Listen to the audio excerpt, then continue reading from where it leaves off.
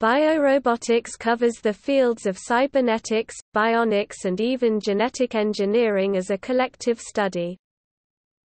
Biorobotics may make robots that emulate or simulate living biological organisms mechanically or even chemically, or make biological organisms as manipulatable and functional as robots, or use biological organisms as components of robots.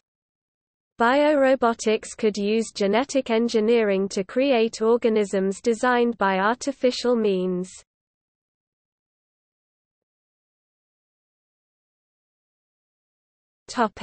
Bio-inspired robotics. Bio-inspired robotics is the practice of making robots that are inspired by real biological systems, while being simpler and more effective.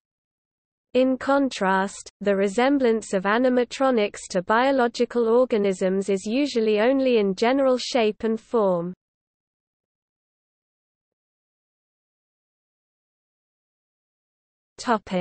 Practical experimentation.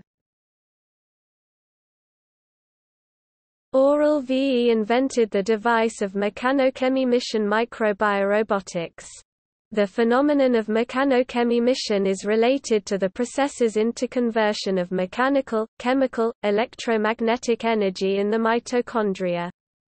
Microbiorobot may be used for treatment of cancer patients. A biological brain, grown from cultured neurons which were originally separated, has been developed as the neurological entity subsequently embodied within a robot body by Kevin Warwick and his team at University of Reading.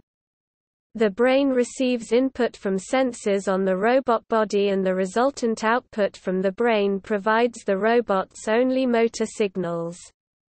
The biological brain is the only brain of the robot. See also